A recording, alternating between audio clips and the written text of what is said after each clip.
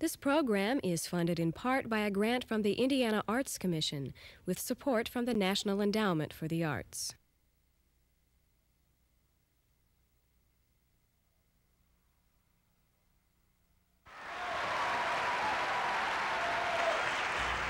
I would love to be a household name opera singer.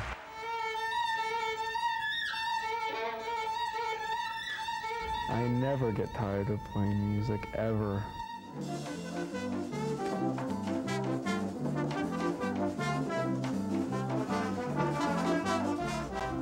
I found the music is universal language.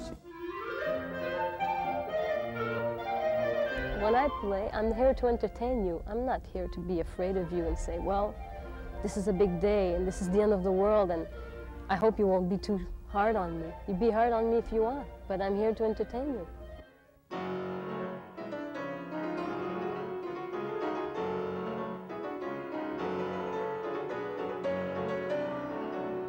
I love to perform. To me, performance is where music lives.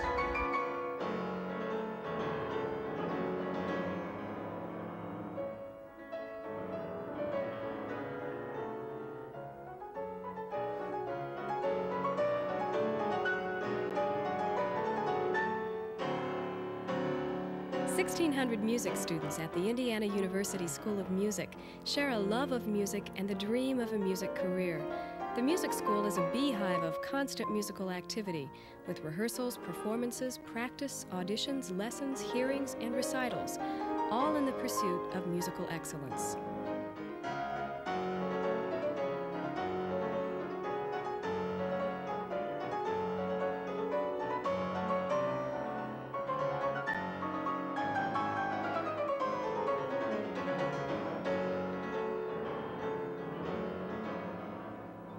By 6, I started piano lessons. I started piano lessons when I was 5. When I was about 8, I wanted to be like another Mozart. I used to dress up like Mozart and sit there and play the piano. I was 10 years old, which isn't so early. I've been playing trombone since I was about 12 years old. The music teacher would put on Pachelbel's canon. She would put the record on just to attract us into the classroom. Then I was hypnotized. When my voice finally cracked, I found that it had like a little vibrato to it, you know, and I thought maybe, well, I would certainly like to become a singer if I could.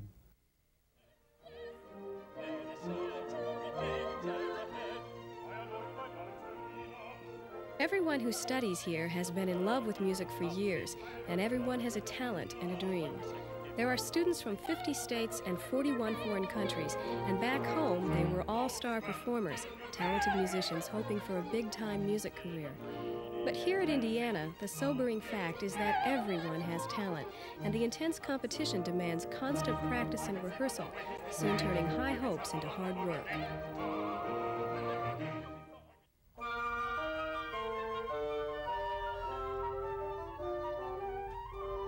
Constant practice is a way of life for music students. Any time of night or day provides glimpses of musicians at work, alone or in ensembles, pushing the limits of their abilities, refining a phrase, or working out a fingering.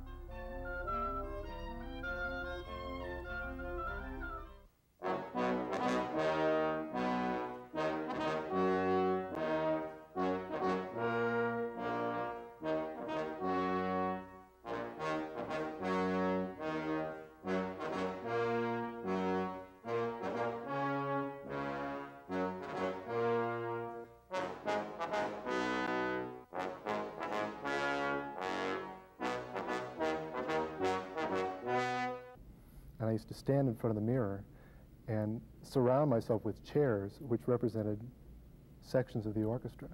And I'd practice with the score, watching myself to make sure that I was clear, and also practice cueing all the instruments whenever they came in. You have to make sure that whatever somebody does with their hands and with their body is exact enough that it conveys the precise message that you want it to convey. It's funny, you can really never practice too much. We can't slow down like that, and we can't retard like that. It's right. He's not going to want that. I know. It's not going to work. Too slow going into 19. Yeah, it It does get a lot faster. I'm trying to maintain it. Yeah, make it faster, but it's still slowing down. And this room is...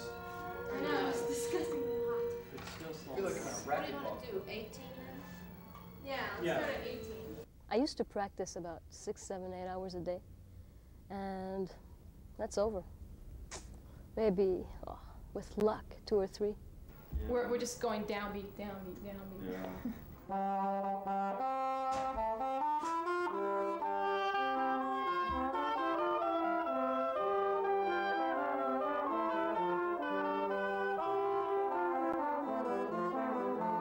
I feel right now quality is better than quantity. Everything I do, I try to think about it as opposed to just practice, maybe not think about it. Wait, stop. Wrong page. A lot of our social life is based right here in this practice That's room. right. I mean, this is our social life. For my benefit, can we try it again? Just to, so I don't get nervous. All right. Okay. Okay, coming on the... You're coming in on the upbeat. Yeah.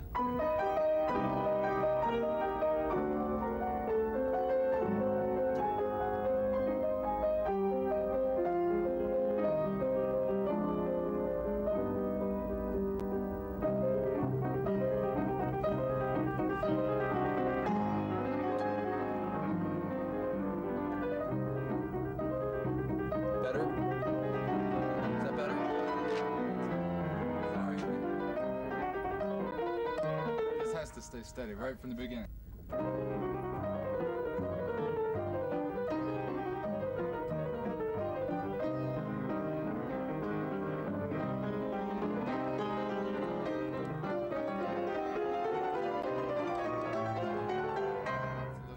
It's a little slowness. Okay. Because I'm going to try to build up to the speed I want before I hit that run. All right. Ready and... How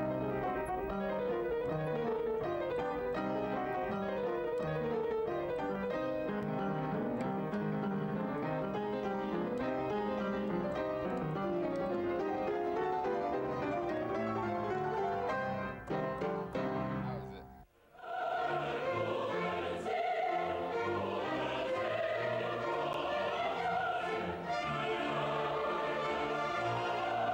An average day basically is filled with, I get up, I have a little something, I watch some TV, I come to school and rehearse all day. I go home and have a little bit to eat, come back and rehearse.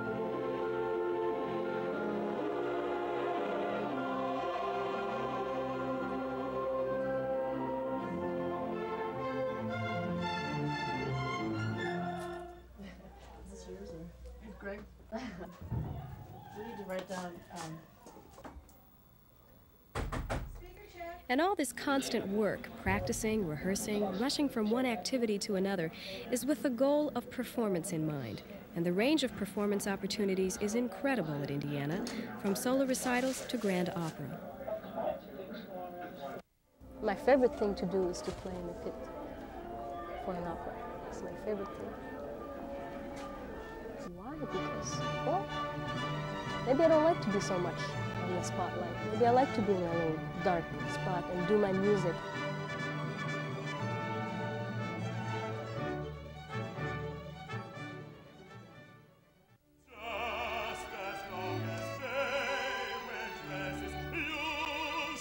And I get caught up into what I'm saying, what I'm supposed to be singing about, the person that I'm supposed to be. And that feeling itself excites me to know that I can come out of Gregory and I can become that person.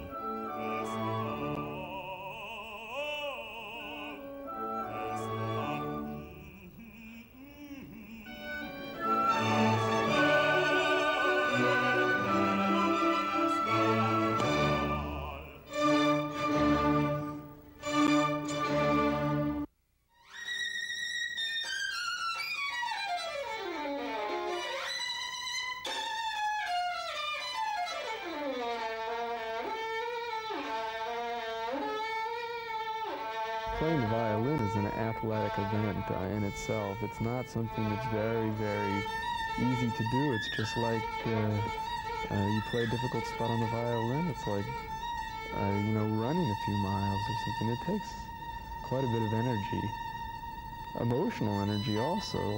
Playing the violin is really an emotional thing.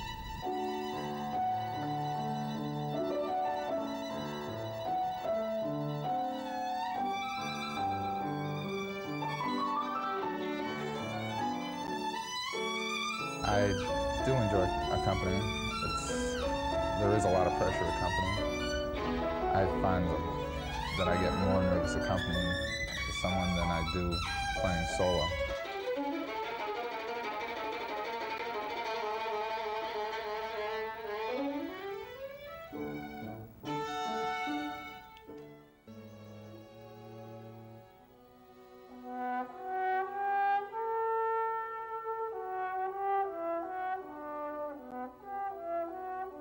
We are as an ensemble making music together, not only me.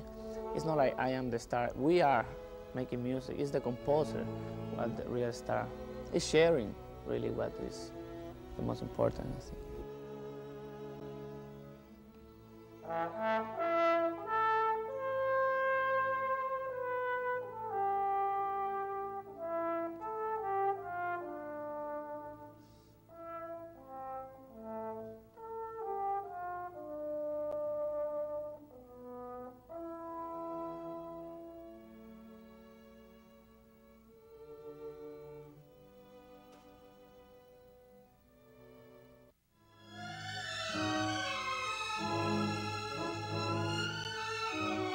I prefer orchestra playing much more than solo. You're in an orchestra and you feel in a little society.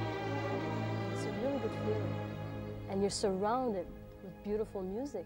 You're right there in the groove. You hear the strings and the brass sometimes. And whereas solo, sure, you can express yourself very individually, but I don't think I like the repertoire as much.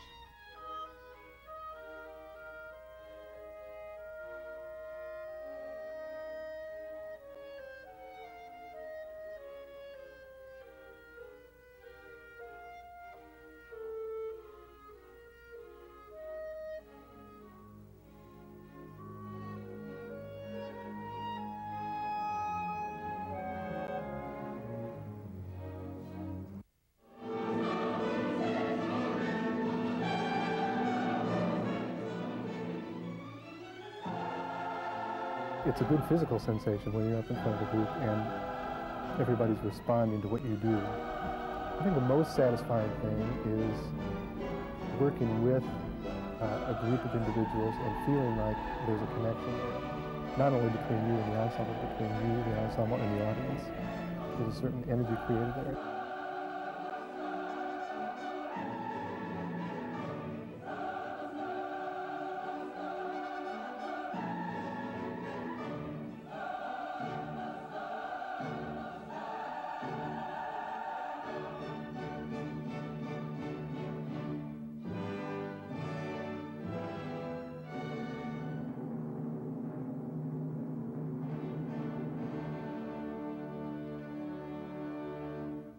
How can you do that if you don't have the support of the people in Nicaragua? I think they will have to kill everybody there because, you know, I will see... In days already filled with practice, rehearsal, lessons, and performance, music students must also spend considerable time studying and attending classes. Because that's not true. They probably will have to stay 10 more years or 15 more years to keep control. Well, I'm taking political science classes. I'm taking language classes, taking Italian. It's very interesting. I have the belief that musicians have to have a broad sense of everything, not only music, but religion, politics, humanities, languages. In addition to making music, students also spend a lot of time studying it. There are classes in performance techniques, music history, music theory, and a host of other music-related subjects, many of which require a lot of listening.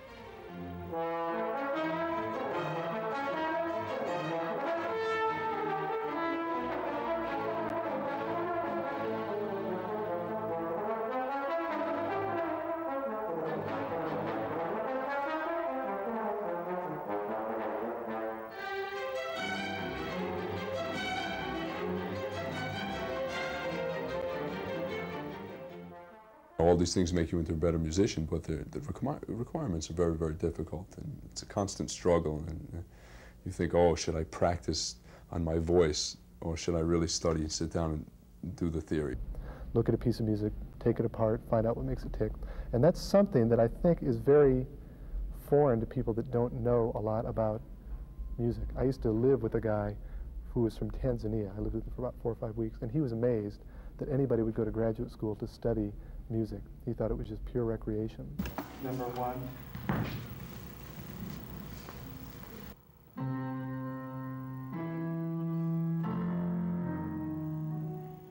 And one of the ways that professors often have their students learn that is to learn a certain repertoire of pieces, say, 30 pieces in the 20th century, and then be able to identify them based upon 30-second segments just played at random, otherwise known as drop the needle.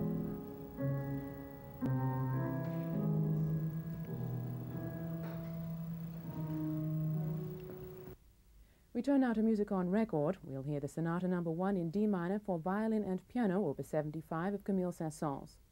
Elmar Oliveira is the violinist, Jonathan Feldman the pianist. The class work, I suppose, takes up between 1 and 3 hours a day, depending how much that you have.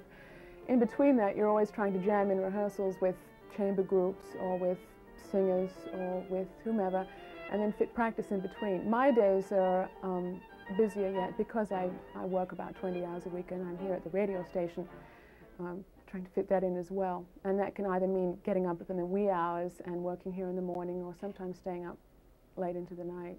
I'm not going to say that it's easy being a student unless you're very fortunate and have benefactors or parents who can finance your scholastic career.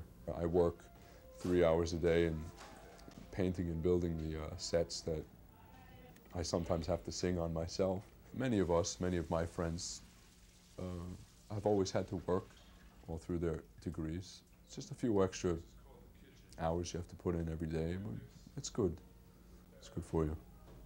This school is chock full of talent, incredible amounts of talent. There's a lot of beautiful voices and beautiful instrumentalists, all kinds of talented people here.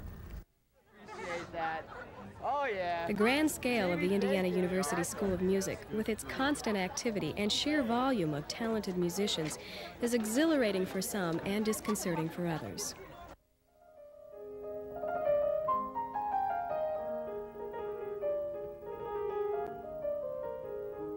Well, I like the pressure, and I like to constantly be going on the go. Weekends are completely hectic. I think recitals start at 2:30 and end 11 p.m. So there is a lot going on, and I like that.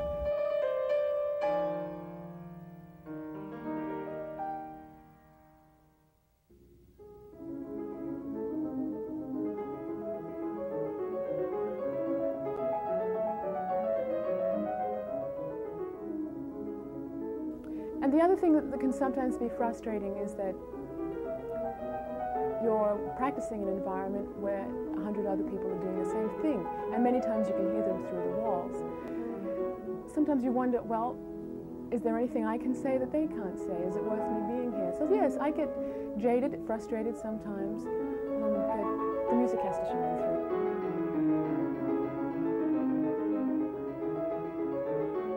Nothing is ever good enough, and you're just too critical. And I've seen that in a few cases around Indiana. I've seen people just get so pent up with being a perfectionist that it can be somewhat destructive, and that's when you have to take a break, I think. You have to get away for however long and just get some distance on what you're doing. I run, or I swim, or I spend time with my daughter.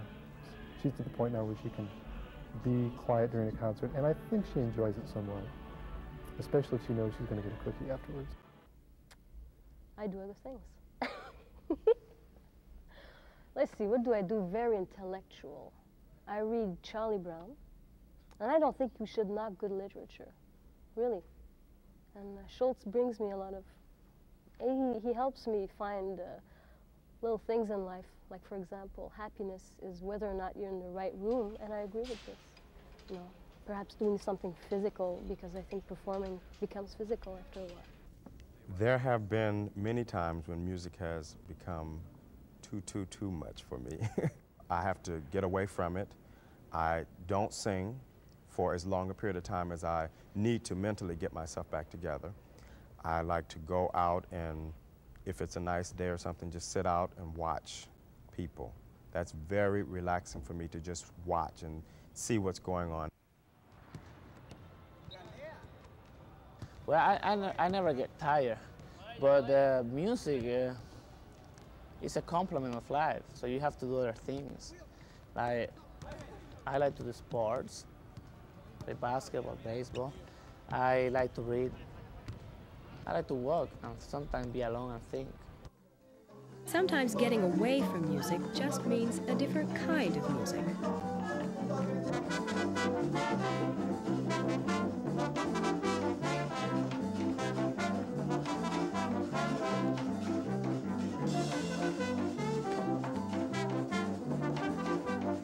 Well, I started this house of Iron a year after I came here. This need playing music. So we get together. We want to share our culture, our music with everybody here. And then we share and give for them the joy of our Latin music.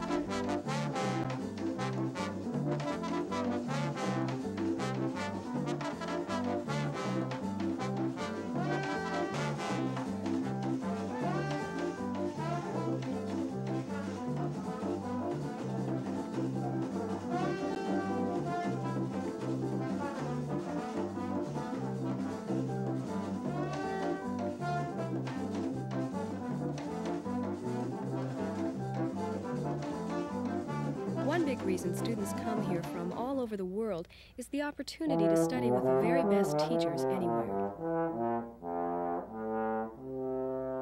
I came from Puerto Rico in 1980. I came especially because this school was one of the most famous in the country, and especially because the trombone teacher, Keith Brown, who is one of the most well-known in the trombone world. And don't make it a nasal sound. Oh, oh, oh, oh, oh, oh. Find the sound. Oh, oh. Senor Rossi Lemedi is a great man. Beside being a fabulous artist and a wonderful singer, and a very important contribution to music in general, as well as the operatic stage. It's just revered in the opera world. I sing the exact repertoire that he learned, and he's teaching me all the wonderful little tricks, we should say, that go along with it. And it's a very special thing. He's a great man. He's a father figure. He's a friend. He's everything. He's everything you could ask for outside of being a fabulous teacher. And don't make it a nasal sound. Oh, oh, oh, oh, oh, oh. Find the sound.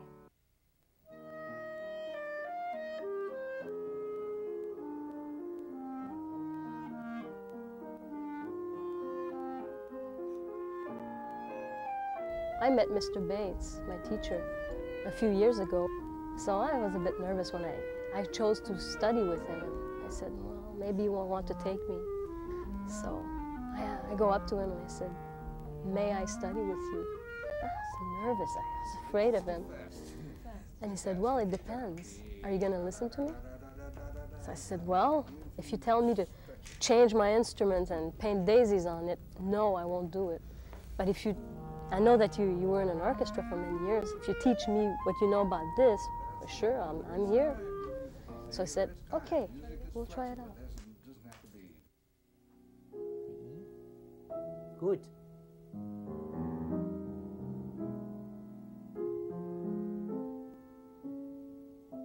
That's the idea, yes? And then those E's start to multiply. Yep. No, from the E. That's my Mr. Pressler's an incredible musician. And and teacher.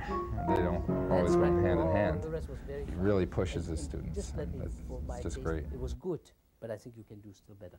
Just the ending of the moment.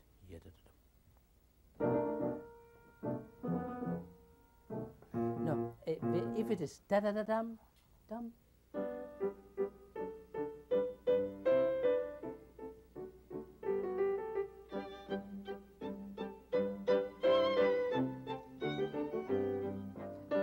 The Indiana music faculty includes internationally acclaimed artists, many of whom, like pianist Menahem Pressler of the renowned Beaux-Arts Trio, perform the world over in addition to teaching.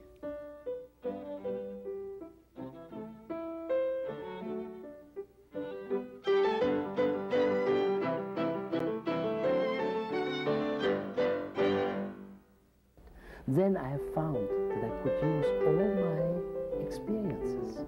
What works at 8:30? What's right?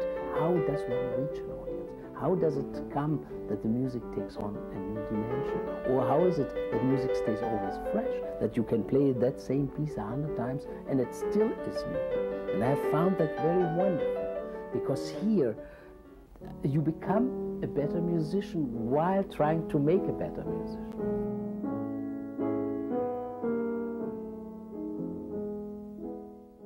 I started in 1946 my operatic career, my debut in opera. I sang something like 75, 78 roles altogether. It's difficult for me to remember them all. And I was very thrilled when this position at the Indiana University has been offered to me, because it means to transfer to young students, to transfer to the new generations my experience. That's what I am trying to do.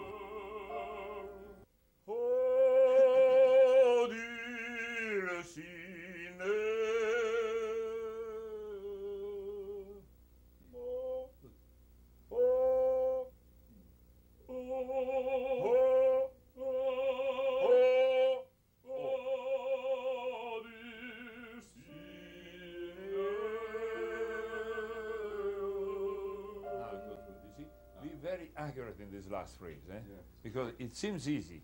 It isn't easy because it comes after all the rest, which is very engaging. And this pianissimo, this oh, it must float really, you know. Oh, you're floating upon your dreams.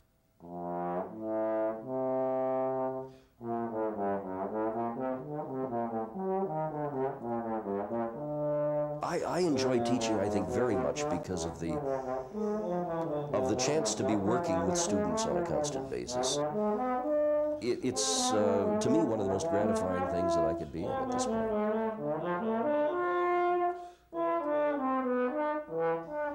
Jaime, musically, I think, is one of the most gifted students that we've ever had here. He's an outstanding musician, because I really don't have to teach him like I would have to teach most students. The thing that I do with Jaime is just essentially coaching him.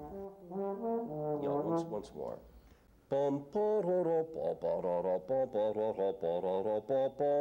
You know? In other words, bowing as a cellist would. Since these are cello suites, I'd think more that way, because I think that gives you more of the effect.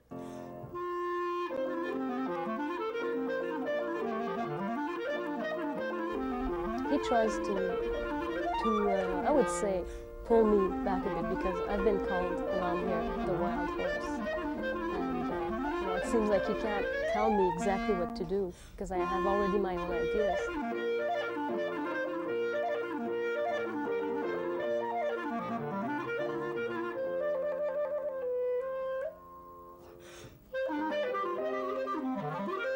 She reminds me a little bit of a wild runaway horse. She has so much energy and so much enthusiasm, and my primary job right now is just trying to control that a little bit and letting things settle down for her.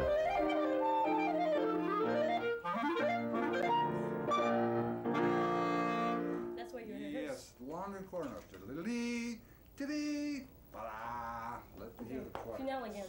Okay. Well, excuse me, one minute. Lessons are a special opportunity, a special relationship, a chance to learn from people who've been there and are willing and anxious to share their knowledge and experience. There's a special electricity in a good lesson as teacher and student focus intently on musical details, striving for the perfection that this profession demands.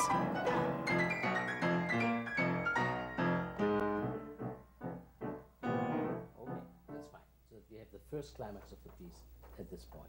But just for us, I would love to have your adrenaline. I would like to get that going. Yes? So simple as once more.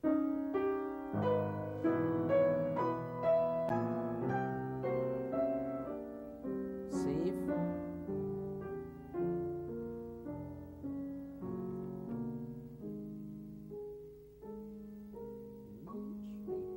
That's nice. So then you have that would be more the meaning of it. Mm-hmm. I mean, you took it for granted that it would somehow come out and we would hear it, but you didn't really design it to be heard correctly. So just try it.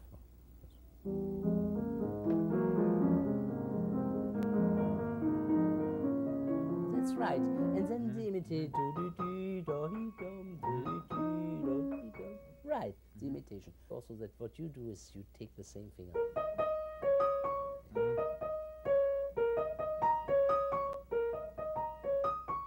Change the finger, but then you don't have to do it now. And anyway, you know that you want to, that's what you want to get, yes? But when you have to make it clear to someone else, then when you have to find the right words, and that's quite hard to find. So you look for it, you explain it, and while you explain it to that person, to that student, but you also explain it to yourself. What did Prokofiev say while he wrote that? He was a very disturbed person. To write in 7/8, which is unequal, it's very difficult, very unusual, and to have that impetus each, pa-pee-dum, pa-pee-dum, pa-pa-pa-pa-pa-dee-dum, pa-pa-pa-pa-pa-pee-pa-pee-dum, pa-dee-dum, and you yourself must, by insisting on that pa-dee-dum, become imbued with it and become really fired up by it, yes? Not just by the achievement, not just by the wonderful, the way you play it. It's really remarkable, it's really wonderful. So clean and so without any real difficulties for you. But you still haven't reached that where you make me care. Yes? That I'm as a piano teacher and I'm as a piano player will see without difficulty, I will admire it. But I as an audience who feels that disturbance, who hears that person crying out until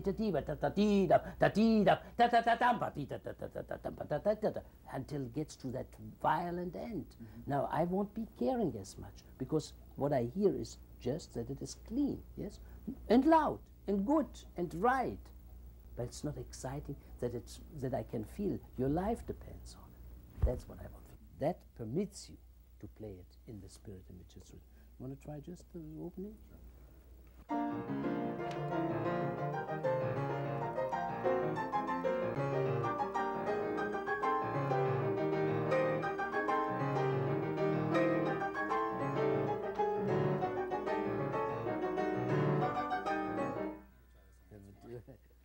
Be careful that you push yourself with the hand out of the piano, out, because I see when you come up into the upper register, and you are caught, you're sitting inside the key, yes, instead of use the fingers to push yourself out.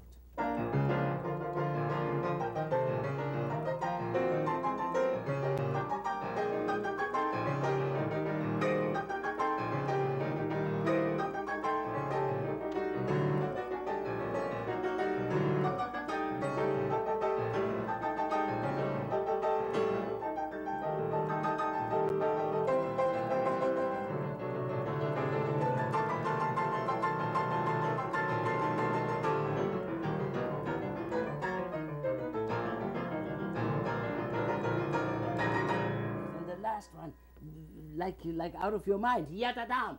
These last three B flats. Just let me have da-da-da-da-da-da.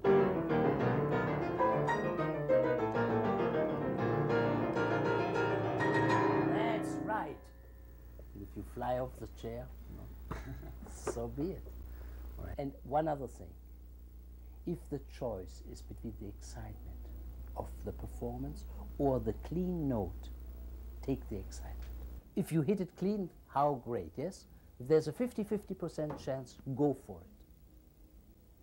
If it's less than 50%, then you can't go for it, because then you haven't got a chance of hitting it, yes? But if it's 50-50, then take that chance of missing but having the excitement, yes?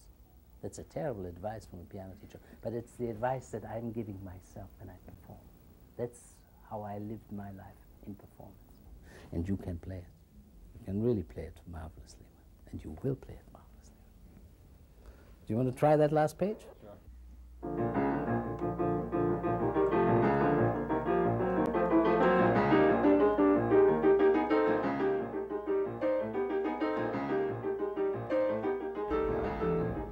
Playing all my life, it's just a part of me. Performance is my main thing, my main goal. Hopefully, I can have some type of performance career.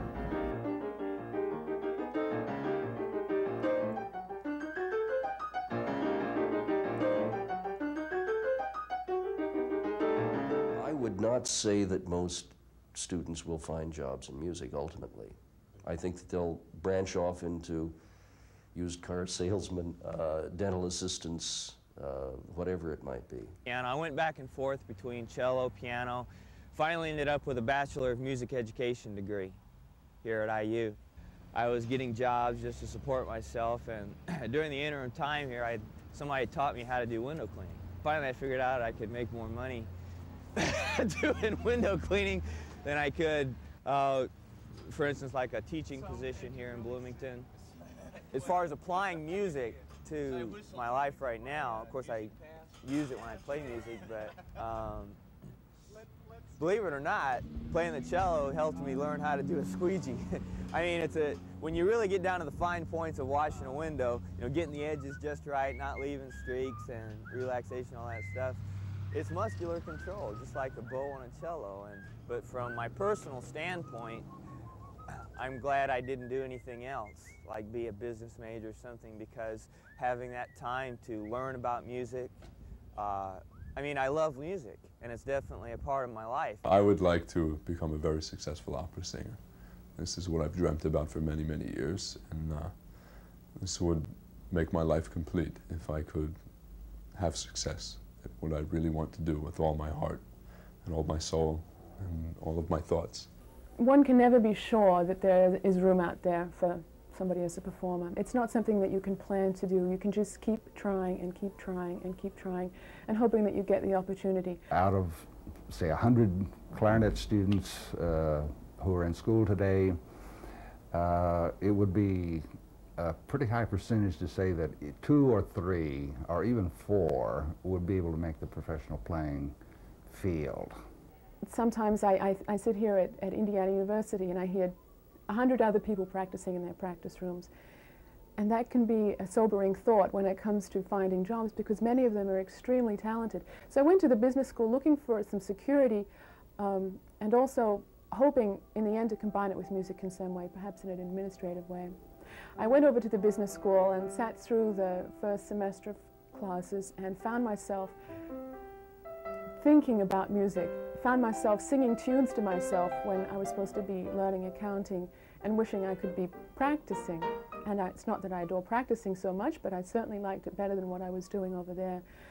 I decided that security wasn't everything, that there's something about music that you can't quite get out of your system. So I came back. I started in the music school in September of 1964, and I went through until 1970. I saw for myself the future of being an opera singer, of going out and having nothing but a large singing career, always being away from home, always singing. But it's a lot of work, and you have to be very self-sufficient. You cannot think of other people. You have to, well, one teacher said, you must have knives on your elbows. My life changed when I started having children. I have 3 daughters, and I was 27 years old when I had my first child, and I'd been running around chasing a career. And then when I had that little baby and I held her, all of a sudden, that was the most important thing in my life.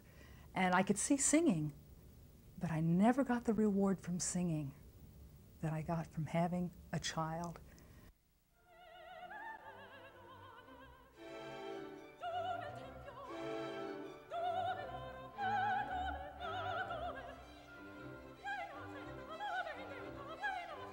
There is a sense in which, when you're singing, you're doing something that's so mystical. I guess there is something sort of, it takes you off, you're displaced from time somehow. It is a very special thrill that it's kind of impossible to describe.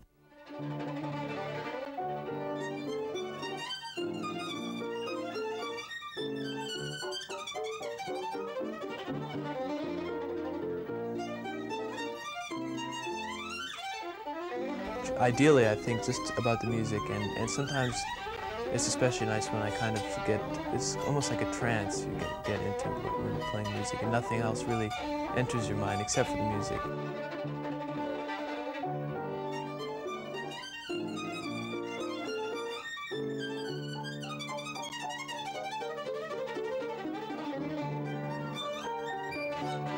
I recently signed a recording contract with London Decca Records. It's a 5-year contract for 2 records a year for the next 5 years, which has been very exciting. And I'm making 3 records this year, and I've already made 2. And my very first attempt at a record, I was nominated for a Grammy as Best Vocal Soloist. I mean, the very first time. It was a great shock to me. It was extraordinary. That's something I don't even know what to expect. I've never really done anything like this before. But it'll be really exciting to see myself on a record cover. I can't even imagine it. But I'm looking forward to it a lot.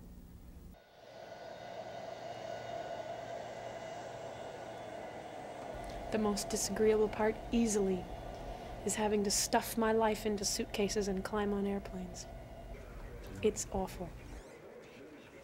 The parts of my career that I don't like, or that are also in a way the things that I like about the career, is the traveling, which I love. I love to see lots of interesting places and meet lots of people and all that. And that's great, but on the other hand, it takes me away from home a lot. I can't have everything, I guess. The musical preparation that I received in Bloomington at Indiana University was absolutely stupendous. I was stretched. In fact, I probably was stretched even beyond realistic levels in the professional world. Well, my teacher, Mr. Gingold, has been really the biggest influence on me. He exudes just love for music and for life itself. And of course, musically, he's really the greatest teacher. Anyway, he's become kind of almost a grandfather to me, and I love him very much. The opera experience that I got in Bloomington was wonderful. The preparation was fantastic. The whole theatrical experience it's the best. But if someone would have told me 10 years ago that singing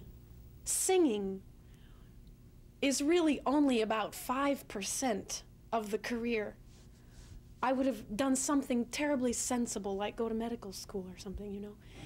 The problem is that it's so much travel and so much sort of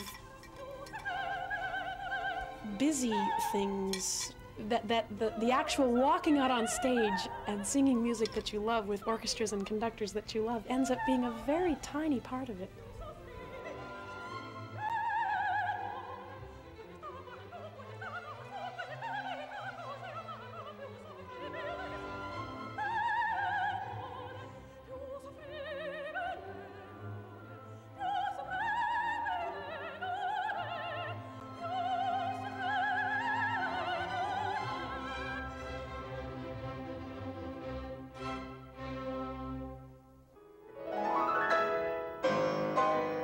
Whether or not there's a job or a career out there, everyone here has to perform. A recital is the culmination of all the work, the opportunity to put yourself on the line and to live the dream for an evening. It's nerve-wracking for some, thrilling for others, but for everyone involved, it's a special experience. And a performance actually begins months in advance in a long line of students waiting to reserve a recital time. I counted up only about 290 recital slots available. Indiana School of Music prides itself on, 900 recitals a year. Well, we're only up to about 370 this year. Well, that means to get up there, which we normally do get up, we're going to have between 400 and 500 recitals. So there's not a lot of time. I'm looking for mid-April. How about you? Late April. Late April. Trying to coordinate several groups of family that all want to come. Right. But see, a lot of people will come here saying, okay, I want a time in April. Well, after, say, tomorrow, there won't be a time left in April. My mother gave me a list of dates that I can't conflict with. You'll see here she's having circle at her house. She's got to go to Phoenix for a board meeting in March. See, it's very difficult to work this all in. I'm optimistic, but I hope I get it. March 30th, 31st, April 1st, and 2nd. But April 1st and 2nd are kind of filled already. The 31st is just about filled. Did you say you had the 10 o'clock on the 31st or the 1st? No, first. I'll take it. It's after a student composition recital, which could mean later. 10, 15. What about the Wednesday? It's after just a doctoral voice, so you'd probably be in on time. All right, then I'll take that.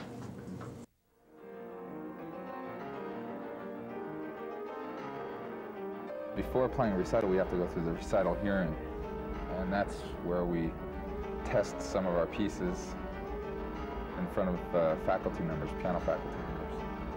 If they like it, we get to play. If they don't, we don't. There is a lot of pressure at the hearing. You can't just let your adrenaline take over as you can in a performance. And everyone listening knows exactly what you're playing, so you really have to know what you're doing.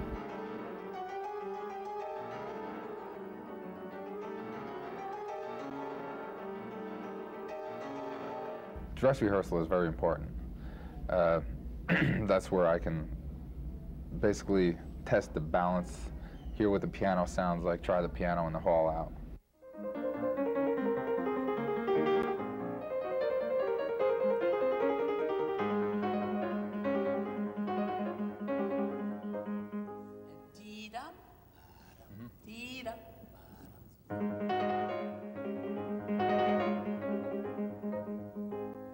Mr. Pressler basically gave me an overall opinion of my performance at the dress rehearsal. He would tell me what my overall sound was like, if I'm too loud or if I'm not getting a soft enough sound out of the piano. Just try to get the intensity behind my playing.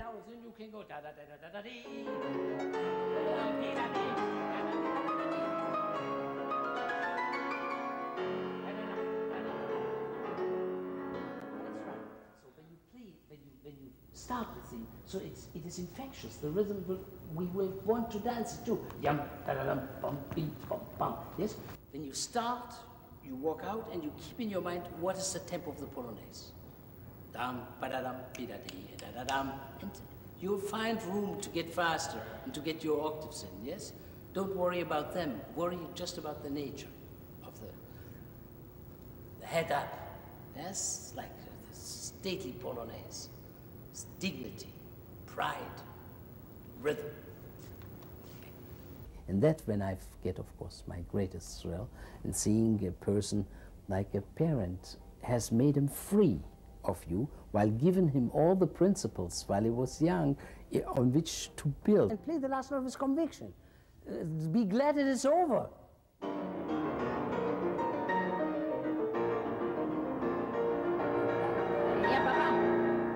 Right, so that was good. That was good. Did you see how much saner tempo you took right now? I advise you take the sane tempo. Yes, it's enough insane in this piece. So let's be with the tempo as sane as possible. But bravo, it's something we're going to look forward to the recital. Yes. And Andrew is just doing great with him. I think there's a good feeling between them. It seemed to me, just looking at the rehearsal today, that it was so exciting. Very excited about him. I think he's fabulous. I can't wait until Wednesday's concert. All right, I'll get the beer. What's the deal? Although I think you should. No, I'll get it. But I don't have any money. Should I write a check? But what else is new, right? Never have any money. He's always loaning you. Well, money. I don't have money either. Mom. Mom? So what kind of beer do you want? Cheap. How much? Generic beer, maybe? My mother's always been behind me since I started the piano. She always reminded me to practice when I was younger. I had a tendency to forget to practice a few days. She's been great. She's been very supportive. Now I'm happy that it pays off to have that support behind me. Glad my mother can make it. These recitals don't happen that often. Okay. I don't know. Maybe you can get one. I'll just get my purse. Oh, music. Oh, okay. Yeah, there's always something last minute. Like I didn't have a handkerchief and forgot my music. And little things like that always happen last minute. My mother basically took care of all the things for my reception afterwards, which was great. Just drove over to the music school, warmed up for about a half hour, and I was ready.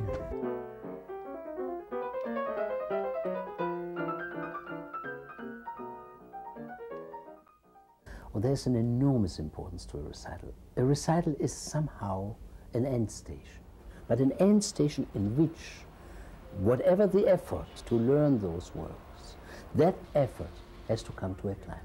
But when it really comes into focus is when I feel that that particular student, through whatever I taught him, becomes himself. He gets his own face, yes? Right before the recital, I wasn't too nervous.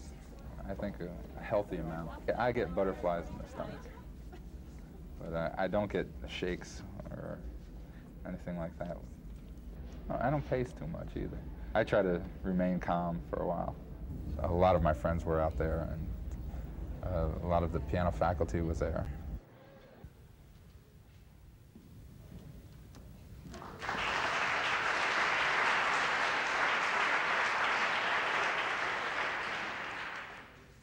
My adrenaline definitely was flowing at this recital, but I think that happens with just about everyone. As long as I feel in control on the stage, it's okay. I love to perform. The final result of all the work that we put in, a good performance is just a great feeling.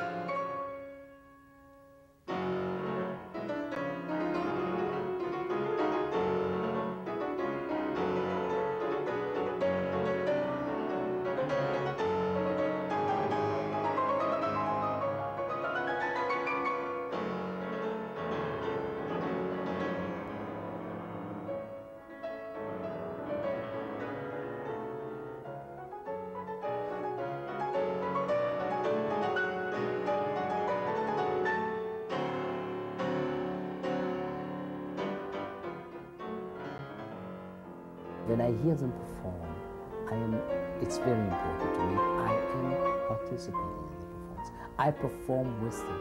I suffer. I have cold hands, like as if I would be performing myself. I know when certain points come that present problems for them, I feel the problem very keenly, and if I can, I psych myself up so that the message, the good thought goes to them and they overcome it like they have overcome it before, of course.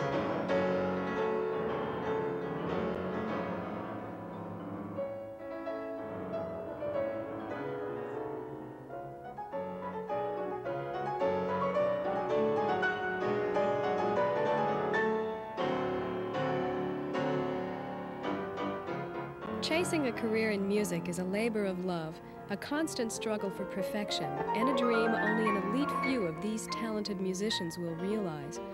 All of them walk on stage ready to perform after years of practice, self-discipline, and hope. The recital is a summing up, a rite of passage leading to the end of school, and perhaps to a career in music for the lucky ones. For these talented young musicians, the joy of sharing music with a receptive audience of friends, relatives, and teachers makes all the work, the years of dedication and discipline, the weekly lessons, the nervousness, all worthwhile. They know there is no guarantee of a career in music, But in spite of the uncertainty, the recital is a special moment, and the music making itself is sufficient reward.